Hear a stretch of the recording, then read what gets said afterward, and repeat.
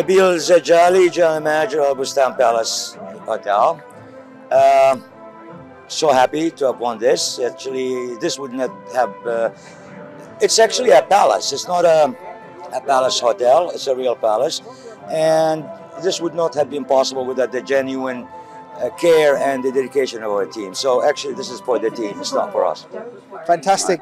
Honestly, the location is amazing. And we're happy that at least Oman Airports managed and the World Travel Awards selected the Bustan Palace for the award ceremony. So it's a great thing.